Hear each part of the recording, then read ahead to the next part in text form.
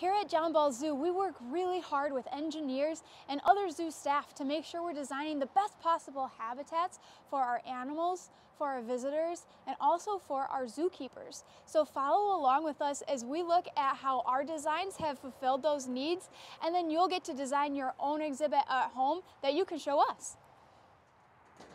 The tiger exhibit here at John Ball Zoo is great for visitors because there's lots of viewing areas of a very natural, beautiful looking space, plenty of signs to teach us about tigers, and seating for the summertime when it gets really hot. We've got some shade for you. The red panda exhibit is a great example of making sure the animals have everything they need within their habitat. They've got tons of climbing structures like logs and bridges, places to hide and find shade, and indoor places to go at nighttime and when the weather's too hot. They even have enough space to get away from each other if they need to.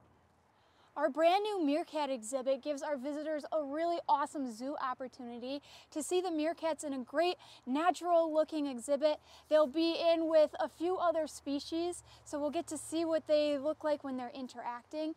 There are plenty of different viewing windows, as well as a very cool bubble where you can see them right in the middle,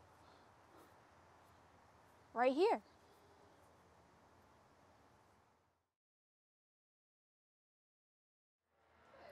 Part of what a zookeeper needs to make an exhibit really great for them is a space to be able to train with our animals safely. Keeper Julia can't go in with a bear, but she's got this perfect space with bars between her and our grizzly bear, Boo Boo, to make sure that they can get all of their behaviors completed.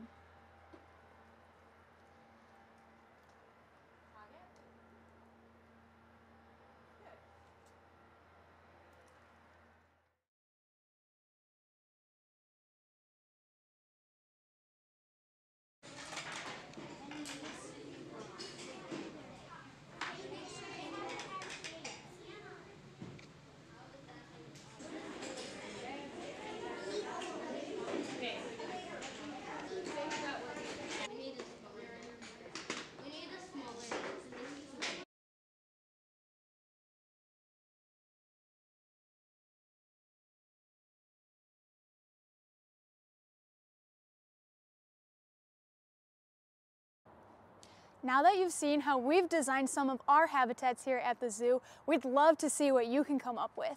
Grab whatever building supplies you'd like, whether it's a shoebox, some recyclable material, if you want to draw it out or make it on the computer, and show us what you've got. When you're finished, take a picture and post it below. Thanks everyone.